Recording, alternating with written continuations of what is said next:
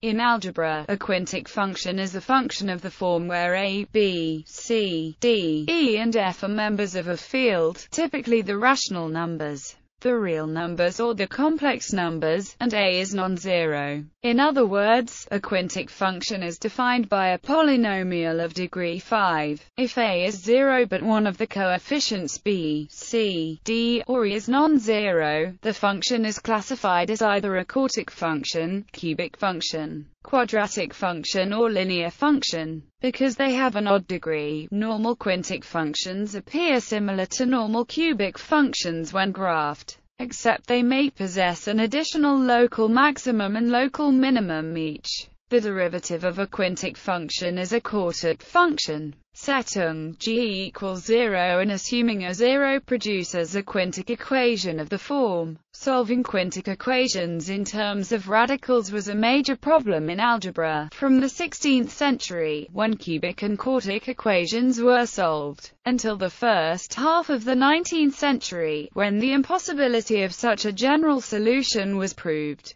Finding roots of a quintic equation. Finding the roots of a given polynomial has been a prominent mathematical problem. Solving linear, quadratic, cubic and quartic equations by factorization into radicals can always be done, no matter whether the roots are rational or irrational, real or complex. There are formulae that yield the required solutions. However, there is no explicit formula for general quintic equations over the rationals in terms of radicals. This statement is known as the Abel-Ruffini theorem, first published in 1824, which was the main motivation of the introduction of group theory by Évariste Galois a few years later. This result also holds for equations of higher degrees. An example of a quintic whose roots cannot be expressed in terms of radicals is this quintic is in Bring-Jed normal form. Some quintics may be solved in terms of radicals. However, the solution is generally too complex to be used in practice. Therefore, one commonly uses numerical approximations of the solutions, which can be provided by any root-finding algorithm, and in particular by any root-finding algorithm for polynomials. Solvable quintics. Some quintic equations can be solved in terms of radicals. These include the quintic equations defined by a polynomial that is not irreducible, such as the irreducible quintic polynomials whose roots may be expressed in terms of radicals are called solvable quintics. For characterizing solvable quintics, and more generally solvable polynomials of higher degree, Évariste Galois developed techniques which gave rise to group theory and Galois theory. Applying these techniques, Arthur Cayley found a general criterion for determining whether any given quintic is solvable. This criterion is the following. Given the equation, the Chern-House transformation, which depresses the quintic, gives the equation where both quintics are solvable by radicals if and only if either they are factorizable in equations of lower degrees with rational coefficients or the polynomial, named Cayley's resolvent, has a rational root in Z, wherein Cayley's result allows us to test if a quintic is solvable. If it is the case, finding its roots is a more difficult problem, which consists of expressing the roots in terms of radicals involving the coefficients of the quintic and the rational root of Cayley's resolvent. In 1888, George Paxton Young described how to solve a solvable quintic equation. Without providing an explicit formula, Daniel Lazard wrote out a 3-page formula. Quintics in Bring-Jed form. There are several parametric representations of solvable quintics of the form called the Bring-Jed form. During the second half of 19th century, John Stuart Glashan, George Paxton Young, and Carl Runge gave such a parameterization. An irreducible quintic with rational coefficients in Bring-Jed form is solvable if and only if either a equals 0 or it may be written where an a rational. In 1994, Bless Bierman and Kenneth S. Williams gave an alternative. The relationship between the 1885 and 1994 parameterizations can be seen by defining the expression where using the negative case of the square root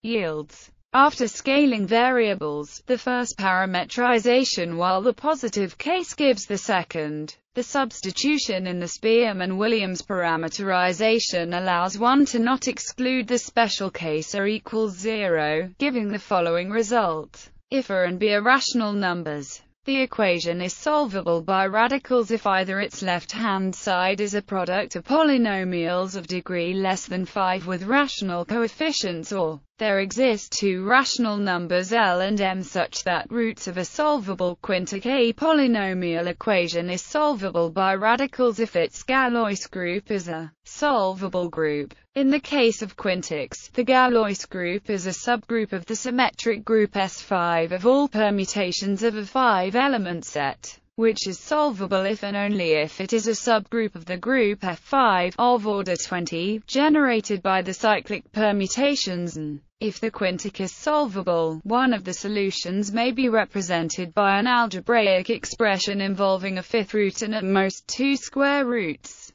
generally nested. The other solutions may then be obtained either by changing a fifth root or by multiplying all the occurrences of the fifth root by the same power of a primitive fifth root of unity. It follows that one may need 4 different square roots for writing all the roots of a solvable quintics. Even for the first root that involves at most 2 square roots, the expression of the solutions in terms of radicals is usually huge. However, when no square root is needed, the form of the first solution may be rather simple. As for the equation for which the only real solution is an example of a more complex solution is the unique real root of let where is the golden ratio, then the only real solution is given by or, equivalently, by where the ye are the 4 roots of the quartic equation. More generally, if an equation p equals 0 of prime degree p with rational coefficients is solvable in radicals,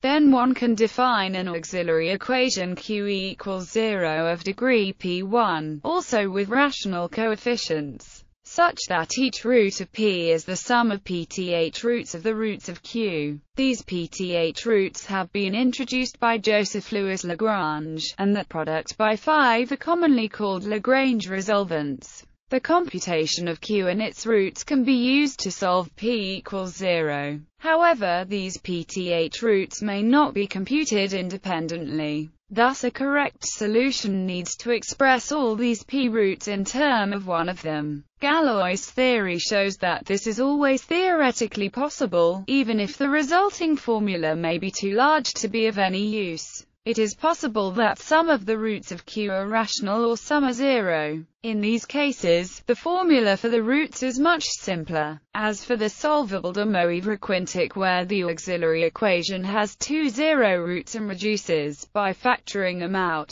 to the quadratic equation such that the 5 roots of the de Moivre quintic are given by where ye is any root of the auxiliary quadratic equation and omega is any of the 4 primitive fifth roots of unity. This can be easily generalized to construct a solvable septic and other odd degrees, not necessarily prime. Other solvable quintics. There are infinitely many solvable quintics in Bring-Gerard form which have been parameterized in a preceding section. Up to the scaling of the variable, there are exactly 5 solvable quintics of the shape, which are. Paxton-Young gave a number of examples, some of them being reducible, having a rational root. An infinite sequence of solvable quintics may be constructed, whose roots are sums of nth roots of unity, with n equals 10k plus 1 being a prime number. There are also 2 parameterized families of solvable quintics, the Kondo-Brumer quintic, and the family depending on the parameters where casus irreducibilis analogously to cubic equations.